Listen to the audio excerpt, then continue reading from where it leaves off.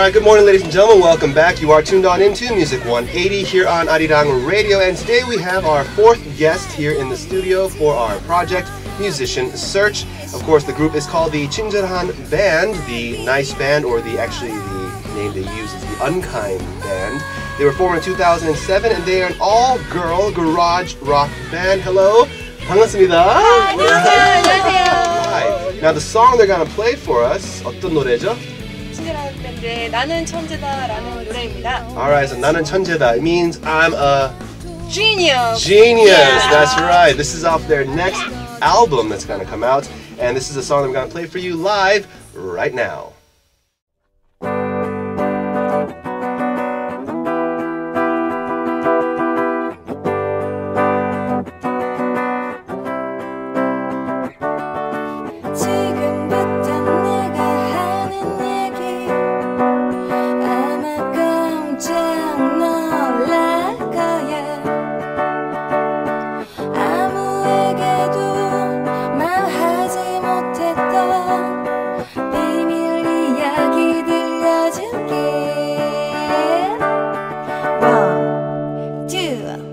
One, two, three, four. 나는 천재다. 나는 천재다. 나는 천재다. 난 그렇게 믿고 있다. 나는 천재다. 나는 천재다. 언젠가 그렇게 되리라 믿고 싶다. 엄마는 항상 말했지. 나는 머리는 원래 좋대.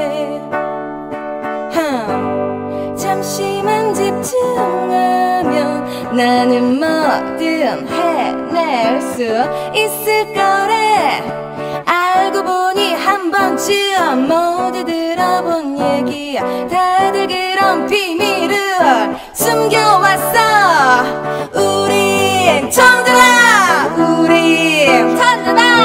우린 천재다. 하지만 모르고 있다. 우린 천재다. 우린 천재다. 마음만 먹으면 뭐든 해낼 수 있다. 감사합니다. I'm genius. Yeah. Alright, ladies and gentlemen, that's it for our show today. Thank you again for joining us, and of course, thanks again to the 친절한밴드 for joining us here, and we'll see you guys back here again tomorrow. So, 와주셔서 대단히 감사합니다. 불러주셔서 감사합니다. 또 불러주세요. 이제는 모두 goodbye. 너를 떠날 생각하니 좋아. 이제는 모두 goodbye. 그런 표정도 goodbye.